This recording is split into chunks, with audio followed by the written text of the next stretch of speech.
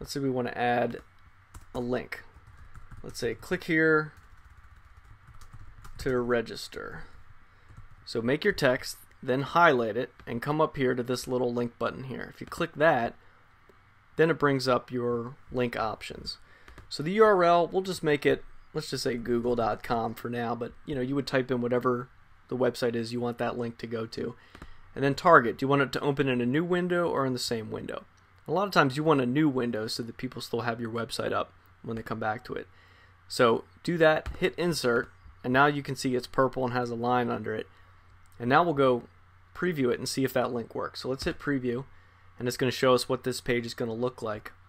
So here's our bold header, here's our image, here's our text, and here's our link. So let's click it and see if it goes to Google as a separate window. Yes, it does. Okay, so that worked. We've got that content.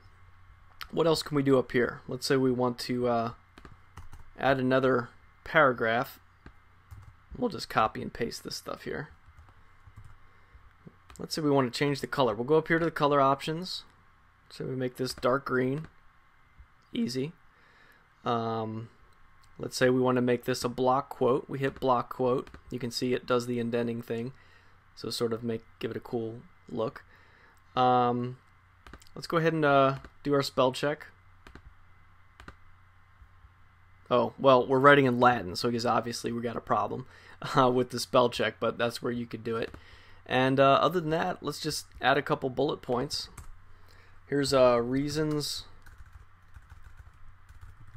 why you should come. Reason number 1, it's awesome. Reason number 2, it's free. Reason number 3, it's local. Great. So now you can highlight those bullet point options, click bullets, and there they are. There's your bullets. You could also highlight those items and have them numbered, just like in Word. Microsoft Word, it's the same way, same kind of formatting thing. So all that stuff's pretty self-explanatory. Just play around with these, you'll figure it out. There's also an option to paste direct from Microsoft Word to try to keep the formatting, but a lot of times formatting gets lost and you have to do it again, which is okay. Just you never know what you're going to get, so just be ready to change some bolds and some italics and things like that. So this is our new page. Do we want comments on this page? I usually like comments just on my blog, not my actual pages. So I'm going to unclick that box. And now we're going to go ahead and hit publish. You can see the little hourglass there while it's publishing. So it tells us up here it was successful. Let's go over here, hit reload, and see if our page, here it is, seminars and events. Let's take a look.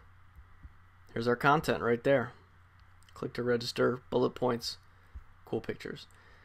So we've successfully added a page, added content, and if you were doing a blog too, let's say you were doing a blog post, it looks just the same way, except you don't end up in a page, you end up in a post.